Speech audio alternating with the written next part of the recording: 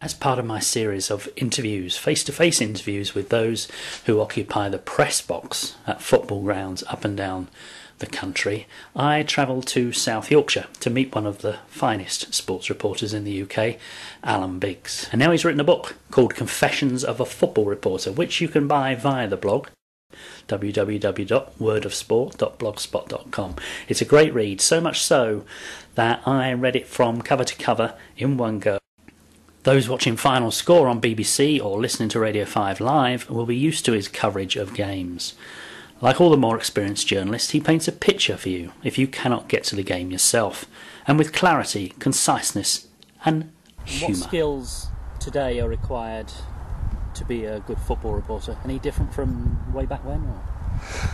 I think the simple reportage of a game is no longer where it's at.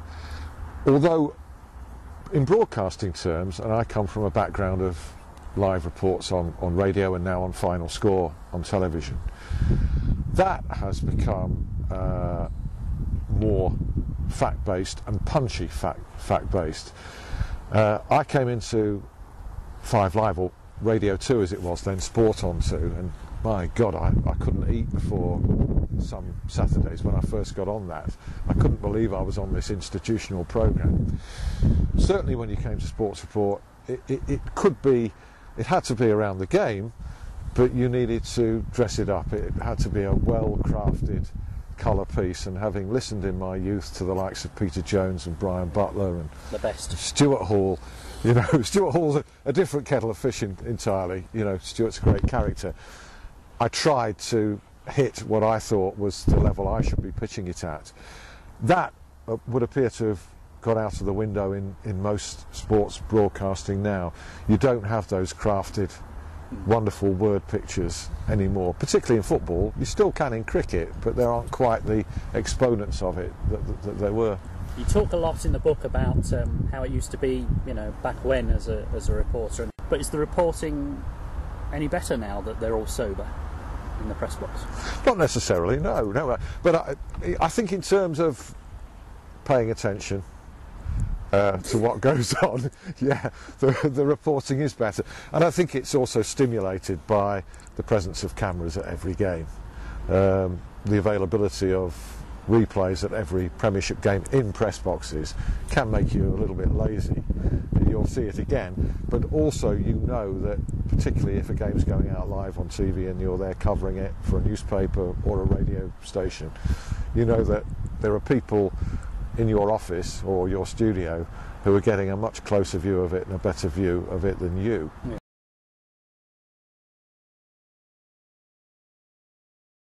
Well, maybe it's my nature. I think that the rows that are in the book, I've come to realise are, to coin a cliche, part and parcel of the job. I also think that one of the most refreshing aspects of reporters' relationships with managers is that these rows are done and dusted, and that people don't bear grudges. Maybe, you know, in a few instances that can be the case, but generally I've found that managers have had a go, I've thought about it, are they right or are they wrong, and we've moved on. And I think that's refreshing. And no, I mean there are managers that I had a spectacularly bad relationship with that maybe I haven't put in the book. There was a time, and I know we were talking before the interview about Peter Eustace's short tenure at Sheffield Wednesday. A lot went wrong for him in a very, very short space of time. He fell out with many of his players. He certainly fell out with journalists, including myself, and that wasn't patched up within his tenure. But that was just a 4-month period. Is it fair to judge a Sheffield Wednesday legend like Peter Eustace on 4 months where he had a particularly hard job following Howard Wilkinson? I don't think it is fair. There's more of an arm's length relationship now. I'm lucky in that in Sheffield I've still got a relationship with the 2 managers there, and have done for years, where I can ring them up and talk directly to them. But this increasingly is a rarity in the game. Certainly it will be in the Premiership. I doubt there are any journalists there who can just pick up a phone and ring a Premiership manager. Well, very few, anyway. But that used to be the norm. And because it used to be the norm, the conversations weren't all on the record. People became trusted, they were off the record, and there was conversation about, you know, for instance, I'm going to a certain game tonight, X and Y are playing, and the manager might say, oh, will you see so-and-so, a player? If you do, can I have a word? Because I'd really fancy signing him. Just see if you can sell it to me for me. And that happened on numerous occasions in my career. Doesn't happen now. Even with the guys that I deal with on a regular basis, we speak about once a week on the phone. Some of it's off the record, yeah. But I would say that part of journalism is slipping by.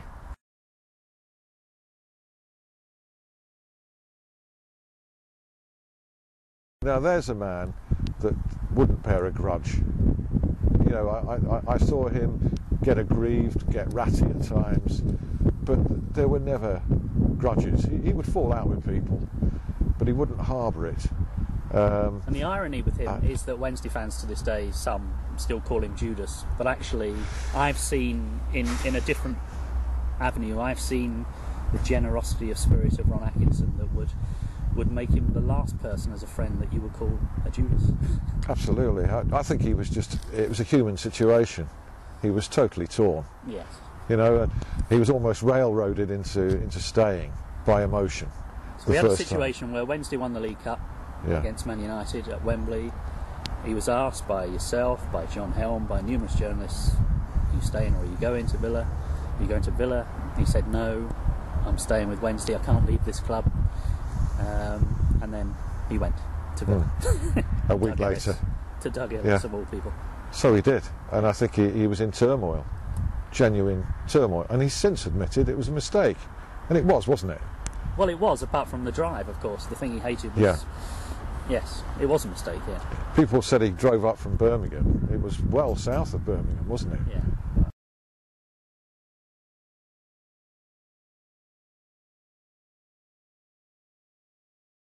I did. I can remember it vividly. I was on promenade at Weymouth on holiday with my parents in 1966, just a few weeks after a momentous event in world and English football. And you wouldn't expect to see one of your heroes and a member of that England World Cup winning team squatting on the sand with his family eating a picnic. 2 weeks after the World Cup. Exactly, exactly. Could that have happened at any time since? And probably it didn't happen in '66 to any other, or involving any other England World Cup winning player other than plain Big Jack. And years later, when he's managing at Sheffield Wednesday, you come to have daily dealings with him? I did. You know, pinch yourself. I got his autograph on the beach there at Weymouth, and the next time I came face to face with him, he'd just been appointed Wednesday manager.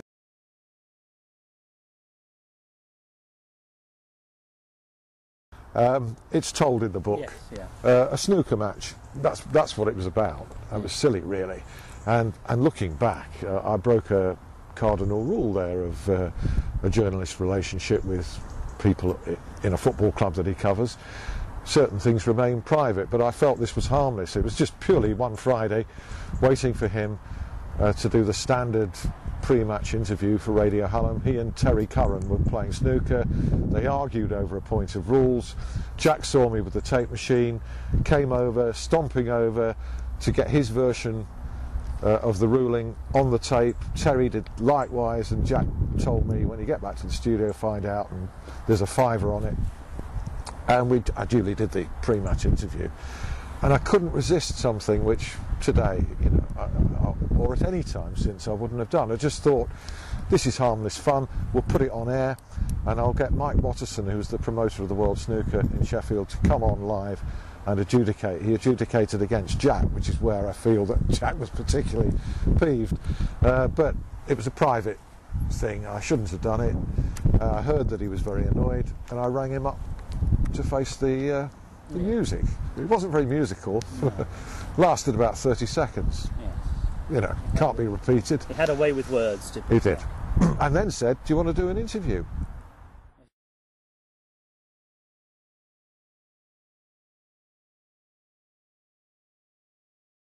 Did they not realise what they had in Neil Warnock? No, I don't think they did. But he also understood this. He never acted aggrieved or hurt about this. He always used to say to me, "It's just a minority, Alan." He said, "Most of them are with me, you know." And he never. And I thought he was quite shrewd not to, because there were times when he'd have been quite justified having a pop back based on what he achieved there. But he didn't, and I think he thought it through, and I think he thought that it would be interpreted as having a go at all the fans. It would rebound on him. It wouldn't do him any favours. So he lived with that. But he always felt that an outsider as a manager wouldn't have had that based on his record there, would have commanded more respect. It was almost like the boy next door you can have a go at. He's one of ours, we'll give him a good kicking.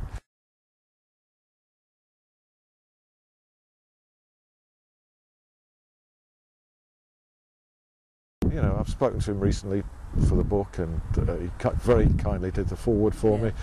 I think he's very happy with his lot. He lives some of the time abroad in Spain, and yes, he does, yeah, and comes over to England just for match duty. Seems very contented, quiet family man. You know, what you see is what you get there. But certainly his record at Birmingham was pretty decent, wasn't it? He just fell short. He seemed to fall short of the big prizes, the trophies at both Hillsborough and Birmingham. But a thoroughly decent man, and what a joke when you look back. They finished 13th. This is Sheffield Wednesday. Sheffield Wednesday. 13th in the Premiership. Yeah, and he was sacked. But I read in a book recently, a history of Wednesday, that he was surprisingly sacked following that. He was effectively sacked 2 or 3 months in advance of that, and knew full well. It was an open secret.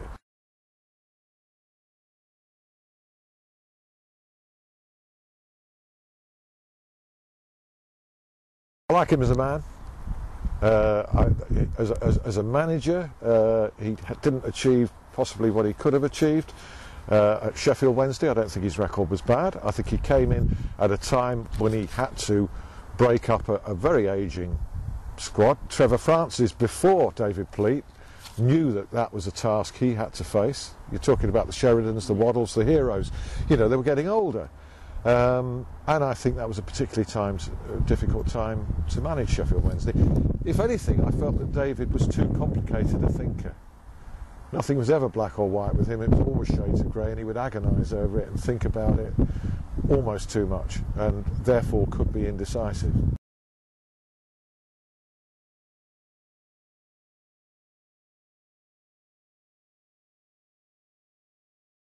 He didn't do the soundbite, Howard. He couldn't. And I first came across this when he was working for Boston United.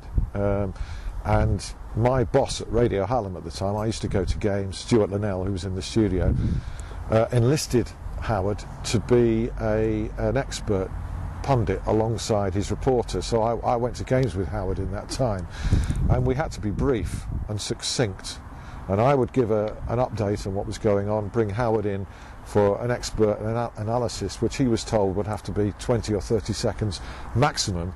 And he was incapable of encapsulating the game in that time because his thought processes were so complicated, complex, but also because he's such an intelligent man as well.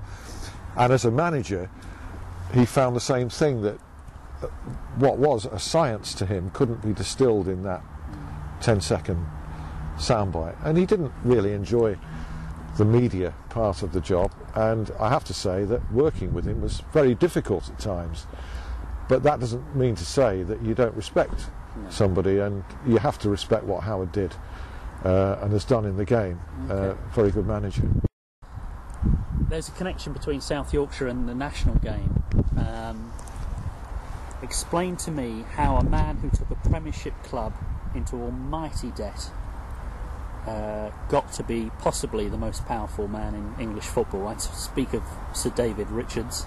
The man, let us not forget, responsible for giving Fabio Capello a new and very lucrative contract as England manager prior to England playing in the World Cup. How on earth does somebody like that get to be in a position like that? Explain to me, because I don't know. I can't explain it. I can't explain it. I mean, he ruined Sheffield Wednesday, no? Not that he was. I'm going to go for a balanced take on that. Fence, no. I'm going to. I think you've got to be balanced. Okay, he came on the board, and I thought he made an impact. He was open and approachable as well at that time. The club became more transparent, for want of a better word.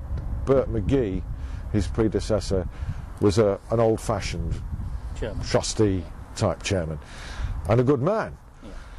Dave Richards recognised, or the club I think recognised, Bert McGee recognised, we've got to move on here, and the purse strings were loosened, weren't they? Yes. Ron Atkinson had been appointed by Bert McGee, but Dave Richards quickly took over, and whether Dave was in awe of Atkinson or not, and possibly was, he let him have his way with the chequebook. Where I would particularly take issue with Dave Richards is the manner in which he treated his managers, and in particular the way he dispensed with them at times, particularly Trevor. And also Ron Atkinson, second time around. You know, I think it was another Cup final day announcement. Dave Allen, former chairman of Sheffield Wednesday and now chairman of Chesterfield, comes out smelling of roses in your book. You're quite pro Dave Allen, even though some Wednesday fans were not.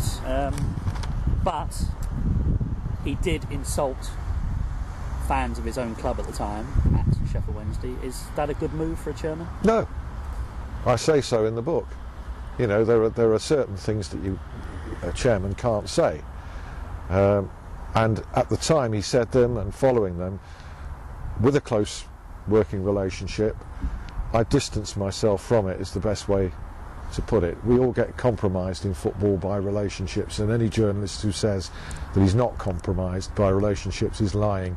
Unfortunately, this is the world we live in, and at the time I squirmed, but I like to think I'm a loyal person, and he and I struck up a very good relationship, which we still have. So it wasn't until writing the book that I was able to be perhaps a bit more balanced about that. I fully understand where he was coming from. He did take a lot of unwarranted, in my opinion, abuse, considering that the bloke put a substantial amount of money in, and no Wednesday director has done that before. He didn't deserve it. The way he reacted to it was wrong, but what he didn't make clear was that his targets were a minority, and the majority thought that he was talking about them, which he wasn't. He's not a diplomat, Dave Allen, never has been, never will be. Part of the strength of the man, in a way, in those difficult times, that he would call the spade a proverbial shovel. He was no nonsense, he was dictatorial, and made no apologies for that. In your book there's some great incidents, some sort of memorable incidents in domestic football. A man managing Swindon Town now, who was responsible for what you call in the book, and I quote, the most startling incident on a football pitch, close quote. I speak, of course, of Paolo Di Canio. You were there? I was there. Could you believe what you were seeing? No, and it was bang in front of me as well, right down on that near touchline on the south stand. It was great to be there, great to be live on Radio 5 within a couple of milliseconds of the referee tumbling to the ground. Paul Alcock, huh? Paul Alcock, yeah. Did he fall or was he pushed? There was a significant shove in his chest, but it shouldn't have, you know, it was more than, let's put it like this, it was more than laying hands on a referee, which is a sending off offence in itself. It was a shove in the chest. And we couldn't believe what we were seeing. But it was highly challenging to go live with it, because there'd been such a build-up, such a sequence of events leading to it, which has you know, and other journalists know, but as you know, fans don't know, you have to have a tape in your head, don't you? You have to have a rewind facility in your head to be able to replay that in your head and talk at the same time fluently about what you're actually seeing. And a couple of players, I think Winterburn, Rudy, were involved. From memory, I'd have to read. I didn't know. I possibly didn't know or had forgotten until I read your book. Martin Keown was sent off as well as Paolo Di Canio. I didn't spot it at the time. I still don't think I knew until yesterday, and I read your book. Really? Well, I don't think so. I think if I think I didn't see it. I didn't see it. I had to be told, and these are mortifying moments for reporters. I had to be prompted by, I think it was maybe John Inverdale in the studio, after I'd wrapped up the whole sensation of Di Canio pushing the referee over and him disappearing down the tunnel. I was asked live, and has Martin Keown been sent off as well? Is he on the field? And I had to look, and he wasn't on the field, and I came to the conclusion that he had been sent off. You think, how derelict in my duty was I there? But at half-time, all the broadcasters got together and not one of us had noticed it. So much was going off. Because either Scarborough or Carlisle could be relegated. From the Football League? From the Football League. And my colleague and friend Peter Slater was 5 Lives man at Carlisle, and I was covering the other game at Scarborough. I forget the exact permutation of results, but in fact I do remember, as of 90 minutes and my full-time match report on Scarborough, they'd drawn 1 apiece. They were still in the Football League because Carlisle were also drawing, I think, by the same score, but Carlisle was still playing.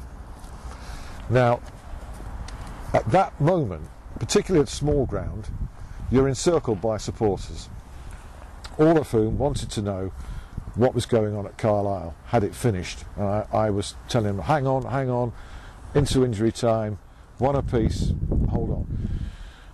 Then, only I could hear, they couldn't, or 1 or 2 could with transistor radios, this unbelievable scenario that you couldn't make up ever. Roy of the Rovers stuff. Yeah. For that generation. Yeah, the Carlisle goalkeeper had gone up for a corner and had scored a goal that kept them in the Football League. Nigel Pearson was manager.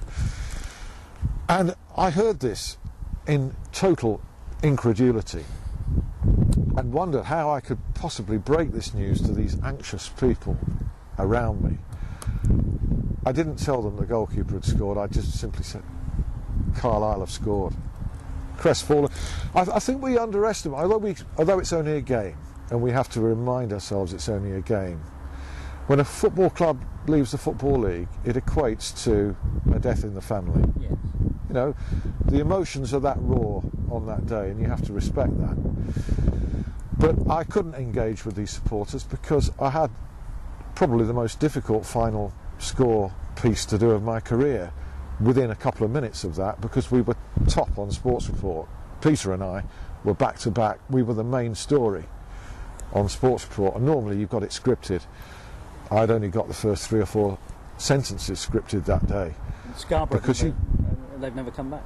And they've never come back, and that's how damaging a blow it was for them, and they were within seconds, and it's history. Page 167 of your book, you say, quotes, "It's just a pity that the consequences of obscene player wages have yet to fully hit the clubs who created this unsustainable spiral." Sounds like, does that mean you want the Man Uniteds and Liverpools and Man Cities of this world to suffer? I know, not anyone in particular, but I think it would be good for the game if they did. What? Go bust or suffer or? Yeah, or come close to. Really? That sounds a bit. Yeah. Well, to start, can we not send? No. Can we not send out? What would be more effective in slowing down? Okay, football says it's sustainable. It's sustainable to pay a player £5 or £6 million a year. Okay, so therefore it's legal, and therefore somebody like myself or anybody else who disagrees can't take objection to it. That's the argument. It's sustainable. Let me ask you, is it morally sustainable? No, but there's no morals left in football. But there should be. Well, of course there should be. I'm a romantic. You know, I'm gullible, I'm naive. You know, I'm back on the terraces. I like to believe what I'm seeing. How can you be gullible and naive when you've been in a press box for as long as you have in this developing modern game? Well, I don't think I'm gullible and naive on this particular thing, but maybe I'm being idealist about it, and I'd like to think there were more idealists out there. Well, there are of a certain age group. Our age group, there are. But, yeah. But if you're a What's Man wrong with City it? fan, yeah. But if you're a Man City fan now, you're not putting Colin Bell and Franny Lee and Neil Young up on your bedroom wall. You think the end justifies the means. Throw money at it. Doesn't matter whether we're billions in debt. I suppose if I was a Manchester City fan, I would think the same way. But I'm looking from a moral standpoint, and I just think that the wages in a society where, and I won't bring politics into it, and this does not give a clue to my political leaning. I don't think it matters which political party you support.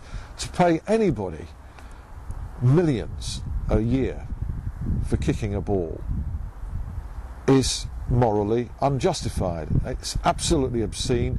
It is sickening. No matter whether clubs can afford it or not, that in a recession-hit society particularly, that's why I say that with no vindictiveness against any particular big club, if one of those came really close to going bust and sent a warning out and maybe slowed it down and brought it in check, it would be a good thing. If football, from the top, could say, OK, no player or participant in football can be paid more than £1 million a year. Nobody. Because I could just about go to that. You know, that if somebody reaches the top as a player, yeah, of course they deserve to earn more than the man in the street. You know, of course they deserve to earn hundreds of thousands of pounds a year. But who needs more than that? And why? And the distance that we've put between players and fans, you know, is just sickening. But we should try to qualify this, Vernon, as well. That the public thinks, oh, footballers. It's not. It's a very fractional percentage of footballers. Yeah. There's too many. There's just too many phone-ins. The fans used to have too little say. They've got too much now. You know, and the media, perhaps it's cheap broadcasting, isn't it? Yes, and there's a perception that it's very popular broadcasting. It wins audiences. I don't know whether that's true or not. I suppose it must do. Otherwise, things like 606 would be discontinued.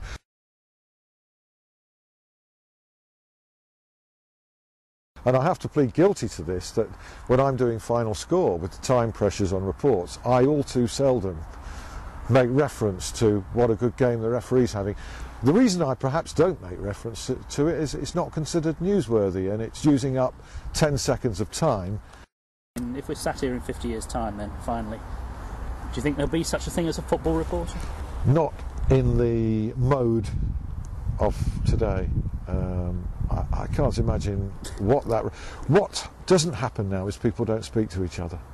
Who doesn't speak to each other? Oh, you mean it's all people generally? Oh, right. You know that. Well, we've done this. We've done this. We've frozen our nuts off over a pint, but we've spoken to each other. But that communication, you get an email, you get a text. Yes. And so it's become electronic. We do a lot. You know, we arrange our lives around Facebook and Twitter and. But there might be, I don't know, it might be in the press box. It might just be full of lots of machines sending match reports rather than humans. Could well be. Could well be. In which case, aren't we lucky to have lived when we have? Indeed. And reported when you have. You've had the best years. Yes. I'd like to think there's some more good years left. But you know what I mean. You've had some mighty fine years reporting. I have indeed. And I'm really grateful. And I've really enjoyed. Hey, the best chat, you know, is when this camera gets turned off and we sit with a pint, get inside, and get warm, get in that pub and then we can really talk.